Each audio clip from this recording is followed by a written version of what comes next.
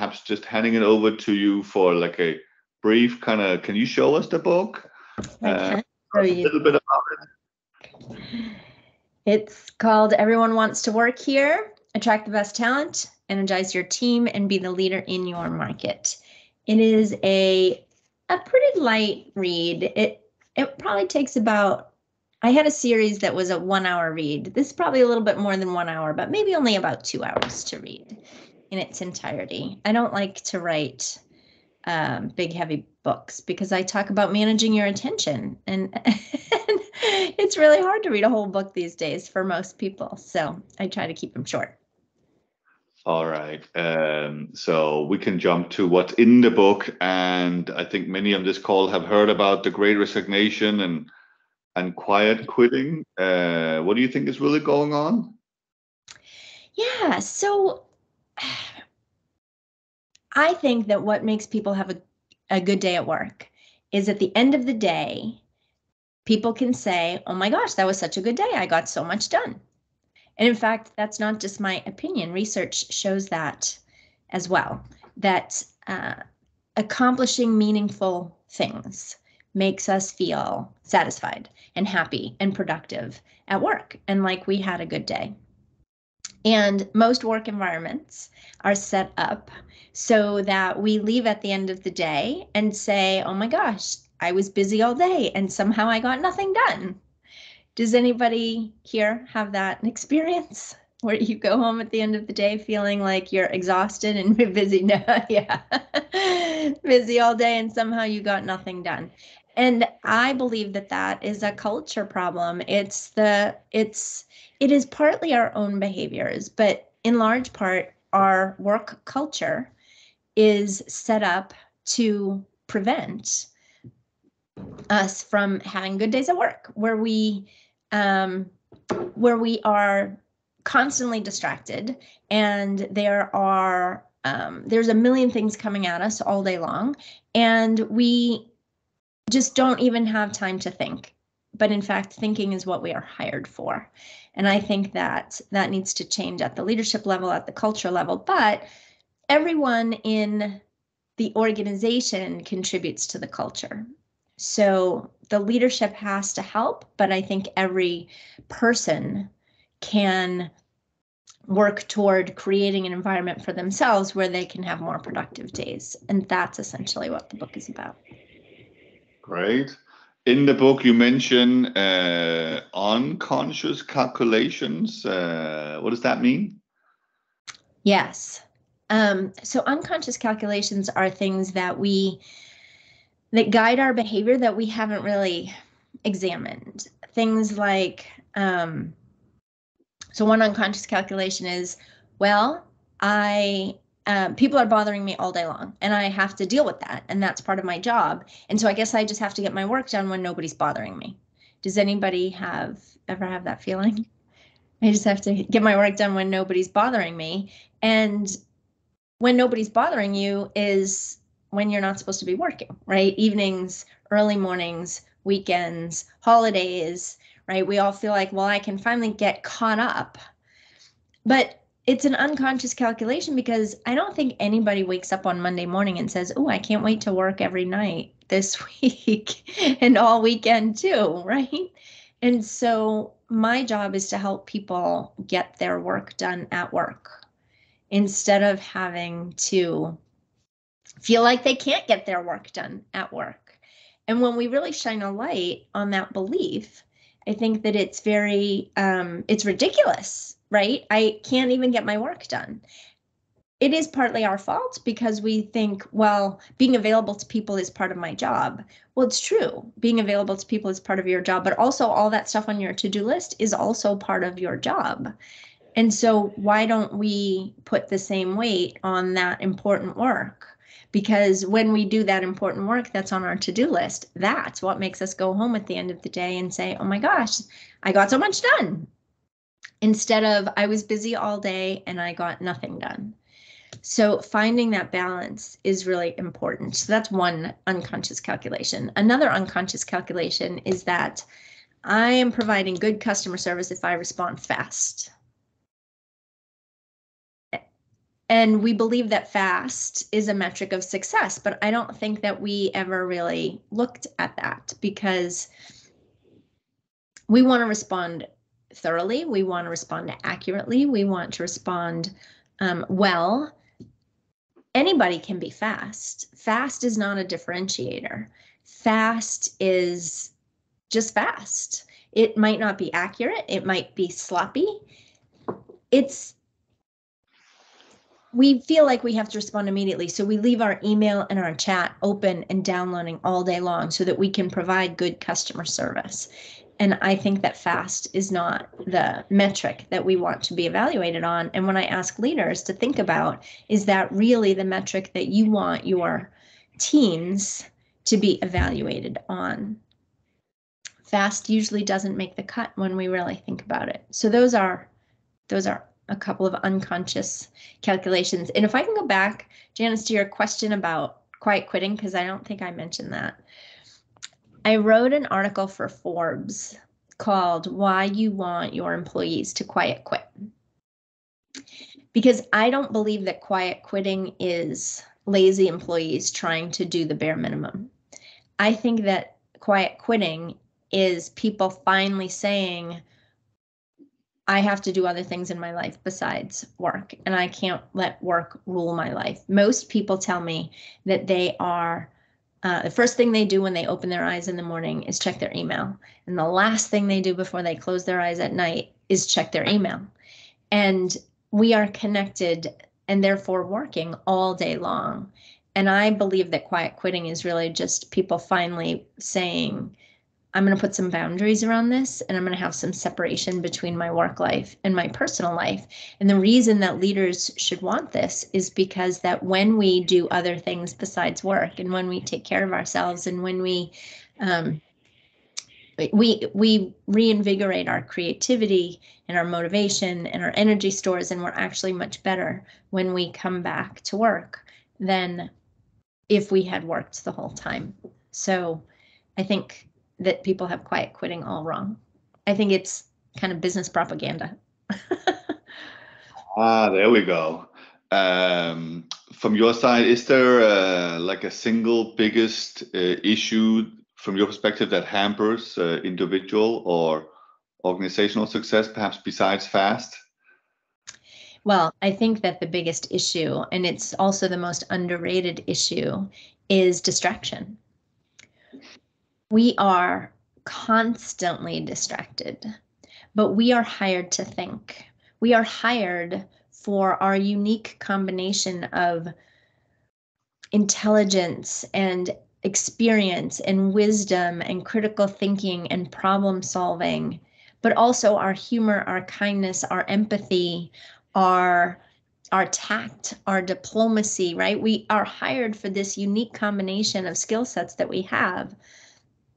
And then we are put in a situation where research shows we switch what we're doing about every 3 minutes on average. But we can't muster the full range of our knowledge and our wisdom and our skills and our abilities in 3-minute increments. We are not our best selves in 3-minute increments. We are constantly distracted. And distraction, when we are switching what we are doing every few minutes, everything we're doing takes longer and the quality is lower. So everybody tells me they wish they could get more hours in the day. The fastest way to get more hours in the day is to do one thing at a time. But our office environment is set up in a way that makes us feel like we can't even do one thing at a time. And so we constantly switch, and then we end up leaving at the end of the day. Anybody have this? With 7 email windows open with emails half written, right? I see you laughing, right? And we have 27 browser tabs open with all of this stuff that we're half in the middle of. So we start a million things and we finish nothing. And so it feels completely unsatisfying at the end of our days. Distraction not only makes things take longer, it makes the quality be lower. And so mistakes cost money. They cost money to people. They cost money to companies. I think distraction is the biggest and most underrated problem facing busy professionals and organizations today. All right, very good. Like I said in the beginning, if there's anybody else but me who wants to ask about the book, whether you've read it or not, the topic here, everybody wants to work here, I think is relevant to all of us. Please just jump in. I did see Kate indicating and then unindicating. Just want to make sure. No, We're all I'm good. good? Sorry. I was agreeing. I was like raising my hand in agreement. So All right. I need to Very say good. my friend Chris Justice. Hi, Chris. Hello, everyone. Good morning. Good morning, Chris. Hey, thanks for connecting us. I'm happy this is possible. I was introduced to this book and the work of Maura by you, Chris. So much appreciated. It's okay. It's Maura's work is the foundation of two companies that I've sold, and it's become the foundation of the next. So focus. I mean, I took some classes and took some mentorship from Maura many years ago. And then unfortunately, I still have 3 monitors in front of me, but I bought the audio book and the paper copy to make sure that we're constantly enforcing her ideas. Did you already have a chance? I know I'm putting you on the spot, Chris. Did you already have a chance to look in the book? I'm curious. Of course. Yeah. So, having followed her work for a long time, she has a philosophy, and it all is kind of articulated in various steps of the book. And one of the reasons that I like this book, and we're recommending and giving this to all of our employees, is that it kind of reinforces. You can start the series, of course, in any way, but I think this is essential reading for any company in any department. If you're a manager, if you are in a functional role, you have to understand and respect the cumulative, 2 decades of knowledge that is in here. Thanks. Thank you. Thanks, Chris. Much appreciated. I'm gonna switch to Switzerland from Florida to Switzerland. Martin, you raised your hand. Yeah, so I think in one of the chapters you mentioning remote and hybrid working and the changes there. And so looking at my team, we have people here in Switzerland, but also in Germany and also different regions of the world. Can you elaborate a little bit about the challenges there? Because yeah, different cultures, but also different time zones. Yeah. Yeah. I think there's 2 key commitments to when you have a remote or a hybrid workforce that I believe are kind of required to make it really work well. The first is asynchronous communication, meaning people need to be able to access the information that they need to do their jobs without having to ask someone else in real time. They need to be able to find it and easily and access it. So information needs to be very transparent and very organized and very accessible so that everybody has the information they need to do their job at any time, and you don't have to have a ton of real-time meetings. You can be very intentional with your synchronous communication. When you get the team together, there's a real purpose for it, not just so everybody can update everybody else on all their status, the status of all their projects, and get all the information they need to keep their jobs moving. Anyone should be able to see the status of a project at any time, and everyone should be able to access the information they need to do their job always. Without that, and the ability to communicate asynchronously, it's very difficult to work with teams in multiple time zones, because then you end up with people are taking calls at midnight and people are, it's real impossible. So that's the first thing. The second commitment that I believe is necessary for successful hybrid teams is a real rock solid commitment to work-life balance. The kind of commitment that says, hey, I noticed that I got an email from you at 2 a.m. in your time zone. What was that about? How can I help you, right? I don't want you working at 2 a.m. in your time zone. Instead of, thanks for your dedication, which is how a lot of companies would respond, right? It's flipped. No. We don't want you working at 2 a.m. We want you sleeping at 2 a.m. so that when you get up at 8 a.m. your time, you can put in a full day of work and be energized about it. So without those two things, I think remote teams really struggle. Excellent. And continuing on the unscripted path, Thomas in Hamburg. Yeah, I was just wondering regarding what you just said, Maura, about you have to make asynchronous work possible. Are there any? I always think that must be a new skill that people really have to learn, especially or in a basic things like written. Written work must be more important now. If I just leave a comment on a slide deck saying I don't like this slide, nobody knows what to do next. So you must leave comment that makes the other people or at least able to know what you thought and what you thought was the next step that you would take up. It just doesn't fall from the sky, but people have to talk about that and learn how to work like that. Don't you think? I agree. I agree 100%. I also think that we rely a lot on written communication, and we forget that there are other ways to communicate asynchronously. So my team and I will often make a voice recording and send it to each other, or make like a screen share with a voice and the screen, like, this is why I designed this page like this, right? And so I'm looking at somebody's screen and I'm hearing my webmaster say, so this is what it looks like, and she's explaining it all to me, right? And then I can leave comments on that video at certain spots in the video. You could just get on a Teams or a Zoom and hit record and say, hey, Thomas, I reviewed that slide deck that you made, and here are some thoughts that I had, right? So it doesn't always have to be written, and I think that people forget that. And having actually that collection of recorded thoughts in addition to written thoughts can actually be really helpful, because now you can create these libraries of how-tos and all kinds of things. And I think that we don't use that as much as we should.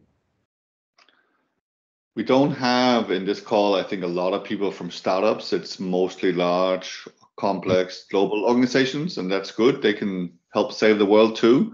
But I was curious to hear your take, Maura, on, if we kind of look at the start of this, like, how do toxic, always on organizational cultures get started? You must have, I think, looked a lot at this, and curious to hear, any advice and what can leaders do about it. Yeah, I think that it's a collection of many of the things that we've talked about so far. The importance of speed and immediate response times, and everybody expects an immediate response time. Do they really? I don't think they really do. What does immediate mean? I mean, I think most people are happy if they receive a response to their message within a few hours or a half day or within 24 hours, right? I think most people are pretty okay with that. Now, there are always emergencies that you need to shoot somebody a text or make a phone call or something. Hey, it really helped me to know this right now. A lot of times, though, when we need to know something right now, it's because we failed to plan appropriately. But sometimes, time-sensitive things happen. I get that. But for the most part, most communication, especially if information is transparent and accessible, most things can wait a few hours, one business day for a response. And so we say everybody wants everything now. And A, I think that's an unconscious calculation. I don't think it's necessarily true. And B, even if it is true, we can reset those expectations so that it doesn't have to be that way. So always on and fast response times, I think, contributes to always on. I think this lack of a commitment to work-life balance contributes to always on. And I think this lack of transparency and having information available, a commitment to asynchronous communication, contributes to always on. And when people feel like they need to be always on, then research shows that they aren't as good at their jobs. Great.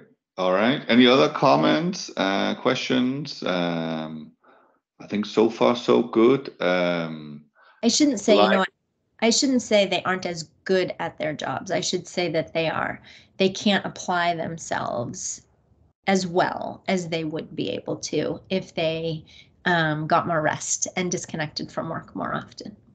Yeah. Kate wrote in the chat asking about your thoughts regarding projects that seem to require immediate attention. I don't know, Kate, can you say more?